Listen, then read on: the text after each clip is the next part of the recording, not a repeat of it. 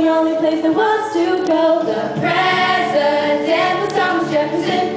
He made a deal with Napoleon. How'd you like to sell a mile or two, or 3, or 100, or 1,000? So in 1803, the Louisiana Territory was sold to us without a fuss, and gave us lots of elbow room. Oh, elbow room, gotcha, get us some elbow room.